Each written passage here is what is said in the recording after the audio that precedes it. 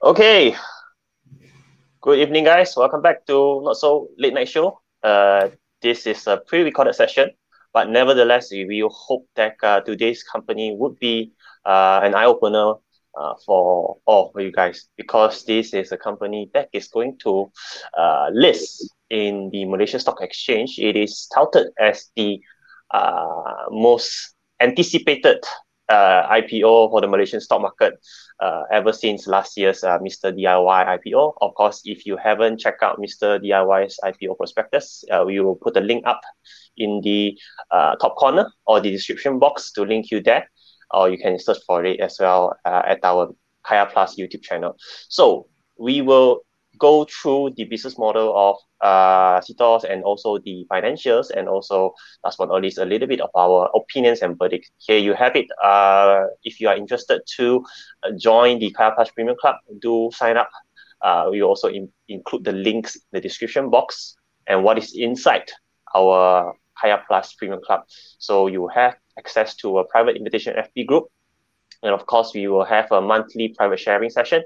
Stock Plus 2022 will also be a component for our Premium Club offerings, and also we have premium articles and investing insights analysis as well. And of course, if you have joined us via the Dividend Gems, you will also be receiving a furnished report on a particular company that we have chosen, or you can suggest to us whether these companies pass the Dividend gem hurdles as well. Last but not least, we also come up with a series of thematic events and related webinars to actually up your investing game. So moving on, this is actually one of the latest private videos that we have, which is asking whether your investment thesis is sound or not, and whether you are prepared for the worst case scenario whenever you invest in a company.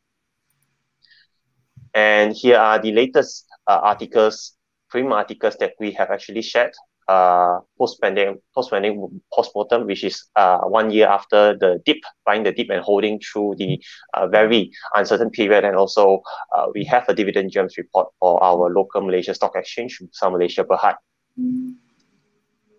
And of course, last but not least, thematic sharing. We have actually finished electric vehicle ecosystem. For those who are the Premium Club members, you can actually enjoy unlimited replay. The upcoming one would be regarding semiconductor.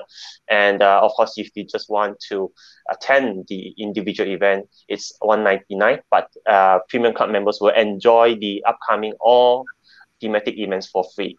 And of course, here is just a preview of what we'll be covering from design up to end consumer product, and the companies that is included inside the semiconductor sphere will be ranging from the integrated device manufacturers up to the end-stream assembly package and test players as well. Of course, here you have it, the upcoming book the date, put your calendars if you're interested. It will be held on the 24th of July, one-day event, 10 a.m. It will be on a Saturday. And just a pic of previously what we covered for electric vehicles. So you have the lithium compound players, the auto parts components, and also the EV manufacturers and stuff. It is actually a very concise and a complete list of companies to actually kickstart your coverage and your understanding on EV before you actually pick a potential winner in this very, very exciting investment space. And of course, before I pass it to Chun Bing to kickstart today's company of the night, here's a disclaimer. Of course, the company that we will be sharing will just be for entertainment and also sharing purposes. Please do not take it as a buy, call, and hold decision.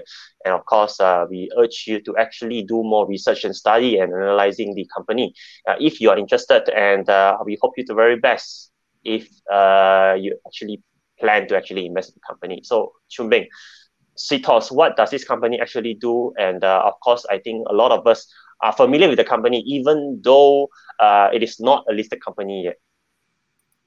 Yeah, I think here you go. If you see the banner, I'm not sure whether you came across this banner before or not, but technically what CTOS is in the business is they provide the services for you or the business to get a report card of your credits related information. So for example, if you, a person, you wanted to go after let's say, to want to buy a house, but you just wanted to be sure that you are eligible or you can go for certain range of loan, typically CTOS is the source that most of the people will go for. So this is how they make the money. They actually curate the information from multiple sources and then put it up into a nicely formatted report together with their own scoring. And then this will help the people like me and you to be able to pass the screening process, let's say by the bank, when you wanted to get a loan. And of course, some of the business, they also onboard some merchants. For example, some payment gateway services, they wanted to make sure this is a legit business with some financial clean background or whatnot. They will typically tap on CTOS. And then CTOS actually connect to quite a number of sources, and this can help business to actually make a right decision to whether where they can onboard this merchant or not. For example, some of the business information coming from SSM. Of course, the key one, the bank or financial record coming from CTOS or backed by the Bank Negara Malaysia. And they also curate some of the information on whether this guy has some court cases or not. Beyond that, they also connect to a couple of others departments in Malaysia. For example, Malaysia Department of Insolvencies, MDI, the Registrar of Societies. This is more related to business information and so on. So this make up the report, and this is how they actually make the money out of it. So you'll be asking then, where is the main customer coming from? So they are mainly coming from three customer group. If you can see in the graph, the main one is coming from commercial. 57% of it coming from, let's say, the guy from automotive or whatever industry. They wanted to actually screen the business before they give out the service to them.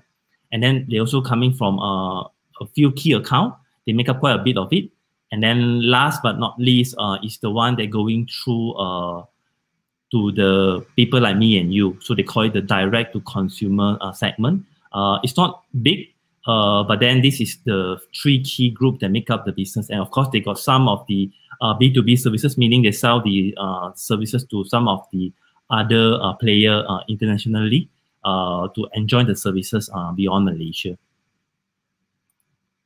And then undoubtedly, I think CTOS should be the very clear leader in the credit reporting industry in Malaysia. So based on the estimated market share in terms of revenue in 2020, CTOS actually owned up to 71.21%. And the rest is, let's say, some of the other players like Experian and so on. So it's a champion in this industry, and then it's very hard for the other competitor to pick up. So this is where CTOS is in right now. And due to the fact that they are into the business for quite long, and then they are the market leader, so they also have a very diversified customer with typically very long year of relationship. So this is some of the example put up in the IPO prospectus documents. Some of it even up to 19 years having the business relationship with them. So you can see when you are in the business with them, usually you stick it for long.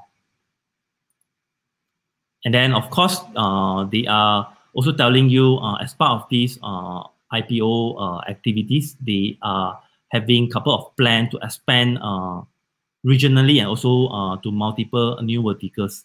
So some of the highlighted one is something that they wanted to venture in. For example, the automotive, health, and automotive, insurance, and also real estate, which is having a very good addressable markets for the credit reporting industry. And then this is the graph that tell you what is the CAGR percentage that will be coming in between 2021 to 2025.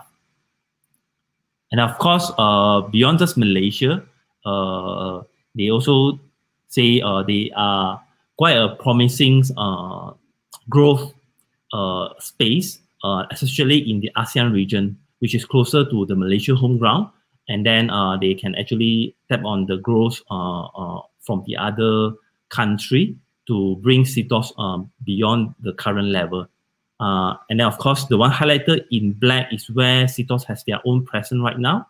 And then the rest is where they plan to go beyond. Of course, ASEAN is the one that we should look into in details because it will highly related to their growth story in the futures. So this pretty much sum up what business they are in right now, and then what is the plan they have moving forward. Of course, as part of the practice, we also have some financial information that we plan to share it with you, and I will pass it to Jupan to cover that part. Okay, thanks, Junbei. So if you look at the latest 3 years income statement and margin that we have actually obtained from CTOS IPO Prospectus, you will notice that this company is still growing and judging, even though by the fact they have already almost 70% of the market share, but according to the market research and also the prospect that the management is painting is actually still a growing segment, and being one of the key market leaders in this kind of segment, it is expected for CTOS to continue to grow. And if you just notice in the year of 2020, where we were actually badly hit by the pandemic, and most of the companies actually reported reduced earnings and reduced revenue, but CTOS was a company that did not actually adhere to that kind, or got impacted so badly as well. It still managed to squeeze out a little bit of growth. And of course, the earnings is also tapping on trend with the revenue growth as well. If you look at the margin, of course, this is a company which is offering a kind of special service, which actually allows them to enjoy relatively higher profit margin. If you look at the gross profit margin, it has always been a little bit above 80% for the past 3 years, and the net profit margin as well is considered what we call a lucrative kind of margin, which is almost within the trend of 20 to 30%. So this is a company which, you know, once they have the existing database, services, information, they just need to convince new clients to sign up and get access to their information. And this is what we call an asset-light business that does not really rely on heavy capex to build heavy extensions or plant extensions to actually grow their business. So it's a very straightforward kind of regulated yet very effective kind of business model. If you go into the cash flow activities, you will also notice that the cash flow from its operating activities has been also trending up healthily. You would actually dig deeper and find out that actually the cash from operating activities has been on an uptick, because this is the kind of company where they can actually collect, say for example, a subscription fee upfront, and then allow access for the clients or its customer base. So you will notice that even though the cash flow from activities is on an uptrend, it all ties back to the balance sheet as well, where on the liabilities part, the company actually recognizes and adjusted its contract liabilities upward as well.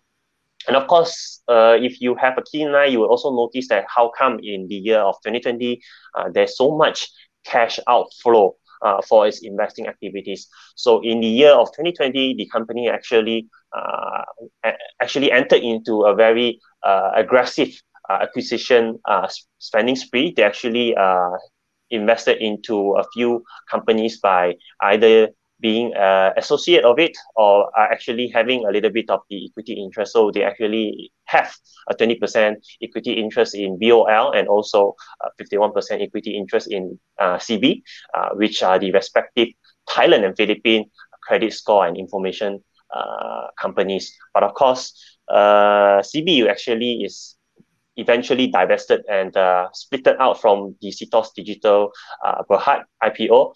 So the actually, you can see right here, the current company structure, only BOL will be actually considered an associate to the CTOS Digital Berhad company that is going to IPO. So take note, if you are going to subscribe to the IPO of CTOS Digital, you're actually going to be buying into the Malaysian business, and also a 20% stake into the BOL, which is the Thailand operations it's currently having. So that's it for the company structure. And of course, judging through the IPO expenses or the listing or the so-called how are they going to actually utilize their IPO funds. So a lot of it will actually be used to defray listing expenses and also earmark for upcoming potential acquisitions and also to pare down their current borrowings as well. And of course, if you go through the current loan profile or borrowing profile and tying back to what they say, the amount of loans that they plan to pay back. So expectedly, around 50% of the loans will be repaid with the IPO funding. So the balance would be around the amount that they will use to defray their listing expenses and also earmark for future expansion and acquisitions should the opportunity arise. So I'll pass back to Chun Beng. What do you think about the company? Is it a company that we should be looking at and considering as an investment opportunity, seeing that it's quite a company with a good profit margin, it's still growing, and it's in a space where credit reporting, credit information, and credit scores are expected to play an important role for not only banks and also small or medium enterprises to qualify and gauge their customers and consumers. I think just a few key takeaway. First of all, we have been telling you they are the market leader. I think over 70% they have technically the veto power to actually tell you when I say my score is actually 80%, it means that's why a lot of customer actually goes to them to get the report before they onboard those merchants. So this is one clear point. And then secondly, whether the demand of credit reporting is going to grow in the futures. I think you should see it from a few angles. So one of it is whether there will be couple of big player coming in due to the growth of digital bank is something that we should take note of because there are a lot of people trying to go into this space, giving out micro loan and whatnot. Then credit reporting is definitely one of the very important things for their risk team to do assessment before giving out the loan. So if you say there are 5 new digital bank coming in, let's say Shopee or Grab or whatnot coming in, CTOS definitely will be the one that is benefited from it. And then secondly is also, thirdly is like what Jupan mentioned before, they are a very lightweight company. They just need to make sure they connect to more and more data sources. And then they don't need to actually buy a very heavy asset to actually maintain the business. So it's a very straightforward business. But nevertheless, all these things is only focusing into Malaysia and also a little bit of Thailand business, meaning you won't be enjoying the growth from Singapore because they have ceased the subsidiary as part of this IPO practice. Maybe they have planned to actually do public listing in other countries as well. So whether the growth story of other country will be part of the thing that will be coming for CTOS Digital Berhad, I think we should take a step back and observe. But then this really up to you whether you believe in the credit reporting industry will be having a very good growing space in Malaysia region, and then this will be the key deciding factor in my opinion. Cool. Of course, this IPO prospectus is still not fully furnished with a lot of information. Say, for example, the IPO proceeds breakdown on how many percent to actually earmark for expenses or loan repayment is still very premature because, of course, after reading through the entire prospectus, we managed to piece out different information. If we just look back a few slides back where we actually snapshot the breakdown that the proceeds that they plan to use is still murky. Of course, as time goes by, the prospectus will get furnished with better numbers and better figures as well. And of course, the valuation as of right now, what price to IPO at is still also very, very preliminary. Of course, do check out our article as well. We have a more detailed write-up and analysis on the prospectus. We also link the article link in the description box, and that will also get updated as we get more and more information of this impending IPO of the Malaysian Stock Exchange. And of course, for those who are interested to up or to really understand the basis of finding a good dividend stock, we are actually opening back our registration for Dividend Gems, and the access fee is actually 488 per pax. So the date is tentatively set at 12th and 13th of June. It will be a 2-day event. Time, it would be 10 a.m. to 4 p.m. And what is inside Dividend Gems is actually a complete step and criteria to screen out good dividend companies. And we actually split out these steps and criteria into 3 different categories. So you have your normal companies, your telcos, your food manufacturers, your other kinds of normal companies that requires to borrow money to actually churn out money by selling something or offering some kind of services, right? The second one would be the banks and insurances.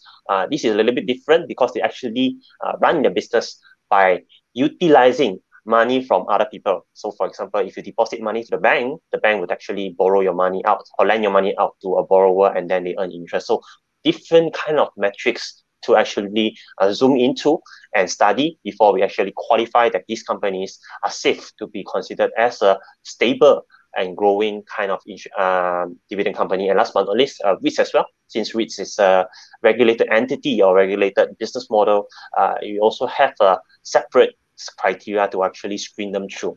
Of course, different kinds of companies in different kinds of segments will actually require special metrics and KPIs to study them and to screen through them. Of course, if you actually enroll into Dividend Gems, whatever updates or even improvement that we make for the course will actually get you free for life upgrade. So if we somehow down the road we find out certain criteria to actually improve the overall screening methodology, you will actually get the upgrades and updates without any additional fee. Of course, whatever we use for the replays and also the sharing, you will also have the access to these materials and video replays as well if you are a premium club member. So that's it for today. We hope that this exciting company that will be hitting our stock exchange soon will probably encourage you to dig deeper about the business model, the so-called balance sheet, the prospects of the company, the verticals that they plan to grow into, and how confident you are in this company into, tapping onto the increasing need of credit reporting and credit score metrics to help not only banks, financial institutions, and also small medium enterprises to improve their business. So what about you, Chun Beng? Do you have anything to add on to this company and maybe point our subscribers and watchers to actually dig some important information before they actually invest into a company if they want to? I mean, if you wasn't aware on this company and then you wanted to try out the service, if I'm not mistaken, they offer some free trial, so you can get some maybe not full report, but some of the partial report they can get, and you will know probably how powerful they are by connecting to multiple data sources. And then the last note to make is we mentioned they own about 20% in associates in some of the company. One of it is actually Experience. So Experience is another company you should check out if you are interested in credit reporting industry. They are probably the second largest in Malaysia and also have some link to CTOS. So you can see how powerful they are in terms of the market leader standpoint. So this is a few things to take note and to check out as well. So I think that's all for today. Feel free to check out the multiple links in description if you are interested in, let's say, our KayaPlus Premium Club, the Dividend Gems upcoming courses, and so on. Yeah, and also if you have any questions on CTOS, you can also leave them in the comment section. We will try our very best to answer them and to hopefully give you some sort of insights as well if you manage to find out. So that's it for today. We will see you in our next episode of our Not So Late Night Show. As always, every Thursday, 9 p.m. to 10 p.m. So see you in next week's episode. Bye-bye.